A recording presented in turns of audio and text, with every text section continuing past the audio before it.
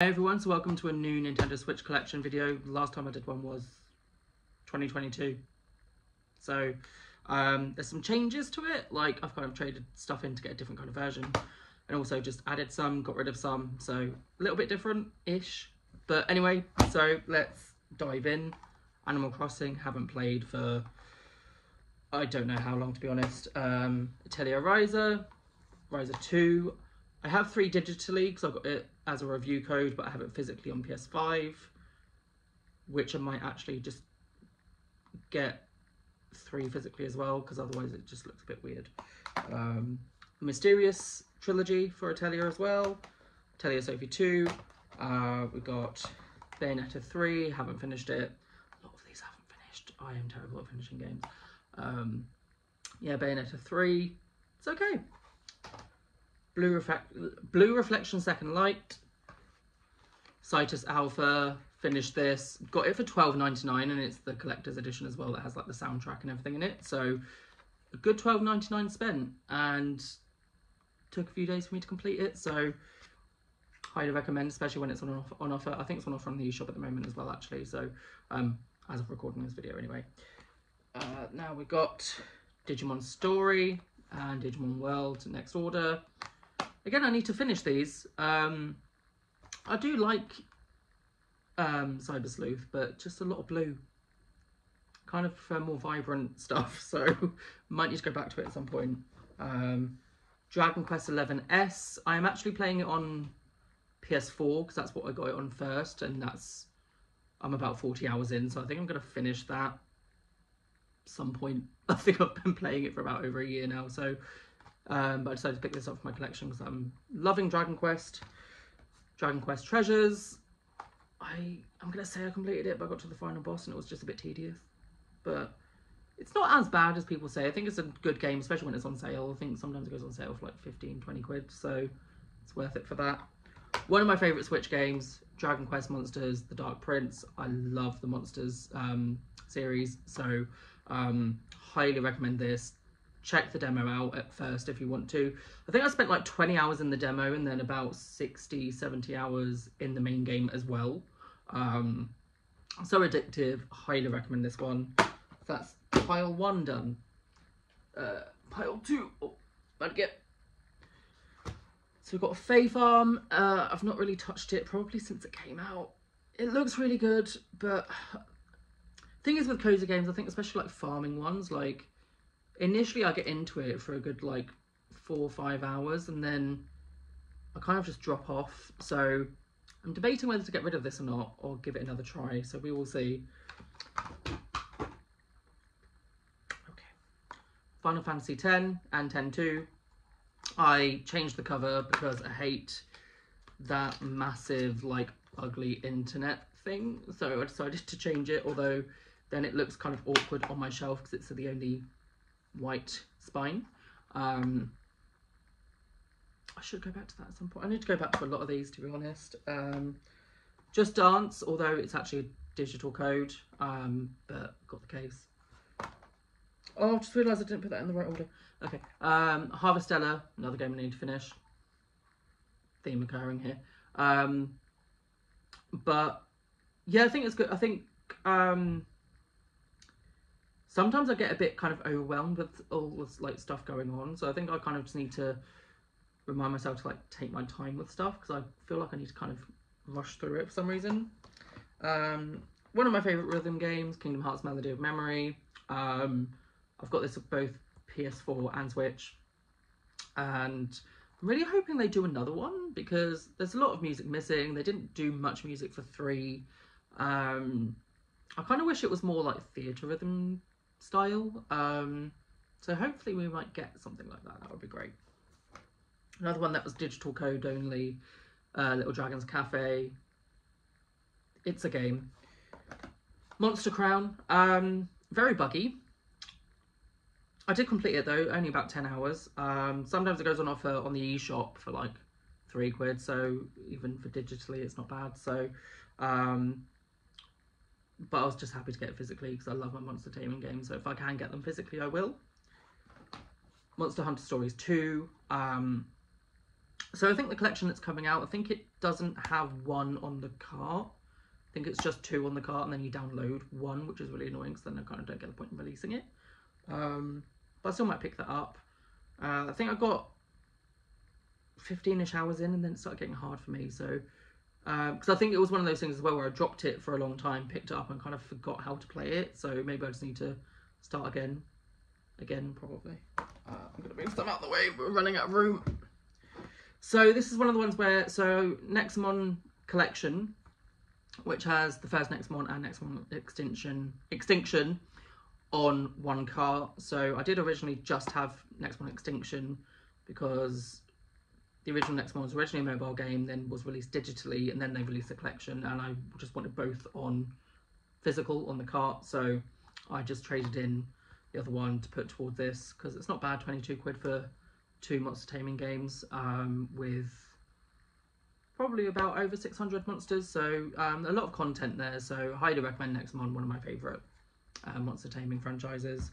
I'm hoping they do like Cassette Beasts and Koromon physically at some point. I doubt it, but we'll see. Ni no Kuni, Wrath of the White Witch.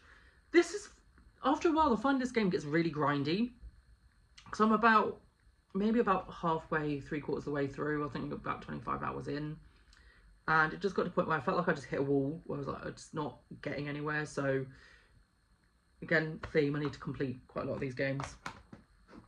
Ni no Kuni 2, and again, another one. I think I picked it up, played it, and then put it down, so I need to pick up controls and stuff again. So I kind of need to be a bit better with completing games, although I've been playing a lot of DS games and shorter games. I think that helps me complete some, because I'm like, oh, let's bash out a rhythm game or something that's like 5-10 hours, then it's easier. Ooblets, it comes with like a poster and some cards and stuff. I don't really like the farming bit, which is how you get the Ooblets, but yeah, I don't know, weirdly I find farming like really overwhelming, despite it, you know, kind of like it's a game and you're like, I'm gonna lose my crops, so I tend not to do farming stuff that much. So now we're on to literally just the Pokemon games, which is a whole section in itself. So we've got Let's Go Pikachu and Eevee. Weird to think that these are the best looking games on the Switch, considering these were the first ones that came out. I love it as a little casual game to play. It's very kind of like pick up and play. It's very easy, and yeah, just actually I think quite fondly of these. Then we've got Sword and Shield. Controversial, but I love them. But I think because they came out at a time where I was really struggling, so they really helped me get through a tough time in my life. So it's probably just a bit of kind of bias with that, but on the whole I do enjoy them, although I think kind of going back to them sometimes it can be a bit I think I probably need to play through them again,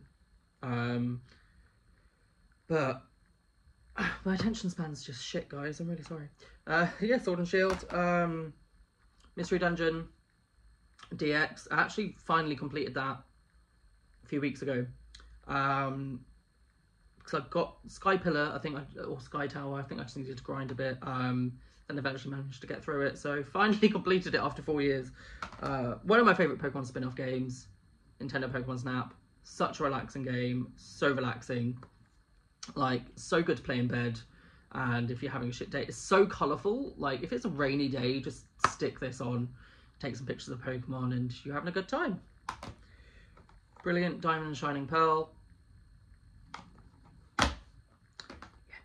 Legends Arceus. Sorry, Market. Legends Arceus, again, one of my top games on the Switch. I think it's my most played game on the Switch. Love this so much. Really excited for Legends ZA.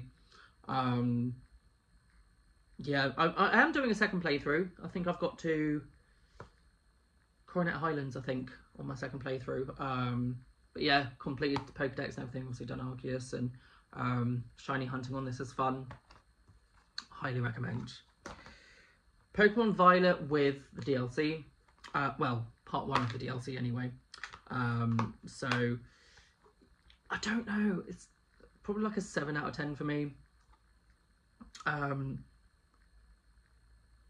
Like, I don't know, I think once I was done with the main story, like, usually I like to go back and collect stuff and But even with the DLC, I felt like I was just kind of, it was like a chore for me to play it. Yeah, I think I'm just, it's there. Just looking forward to Legends EA. Move on. And now we got the last, okay, train. I live next to a train station. So, Ring Fit, I probably should use it. It is fun. I do like it. I think it's just that, I think with gym and exercise and stuff for me anyway, it's just that motivation and kind of discipline I need to give myself. Snack World, which is made by Level 5, so Professor Layton, Yokai Watch. It's like a dungeon crawler. It's not bad. I think if you can pick it up cheap, it's good. Like, it's definitely Level 5. I love the Level 5 charm. I think that's kind of what drew me to it, because I love Level 5. Yeah. Tales of Symphonia Remastered. I think I got it for like 10 quid in game. So I was like, sure. But I don't know. I've tried a few times to get into the Tales series, and I don't know if it's for me. Maybe if I'm really desperate to play something, I'll give this a go. But tempted to trade it in, to be honest. Theatrhythm Final Bar Line, probably one of my favourite games of last year, apart from Dragon Quest Monsters. Another one I put a ton of hours in the demo and into the main game. And it's made me kind of buy the other Theatrhythms. I've got Theatrhythm Dragon Quest as well. And I just, because I think they were teasing something for this year. But again, I hope we get a proper Kingdom Hearts one, or finally a localization of a Dragon Quest one. That would be fun. So there's no Dragon Quest on here, or Kingdom Hearts either. So yeah, it's definitely the definitive one to pick up. I highly recommend this game. Like, so bear in mind, I've never played through a Final Fantasy game or anything, and I still had a blast with this game. So definitely one of my top recommendations for the Switch.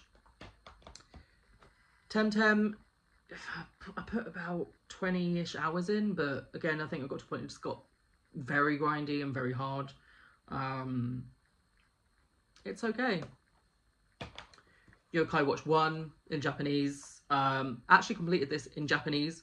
So I think luckily with Yokai Watch, because it's like a kid's game anyway, it's got quite a lot of... these games are quite good. They have like markers and stuff of where to go. Also, you've got Google Translate on your phone that you can point at the screen now, so it kind of helps. But yeah, this is actually my second most played game on the Switch, despite it being in Japanese, and I do not understand a word of it.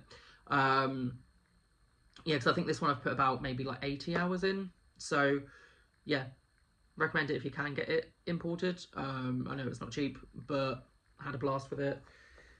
Yokai Watch 4, on the other hand, I hope gets localized now that Level 5 are coming back. I doubt it, but yeah, I love this game. I haven't completed it though, but I think there's a new Yokai Watch-ish game called Ghostcraft that's sort of been announced, but it's having more of an announcement next month, so I'm very excited for that.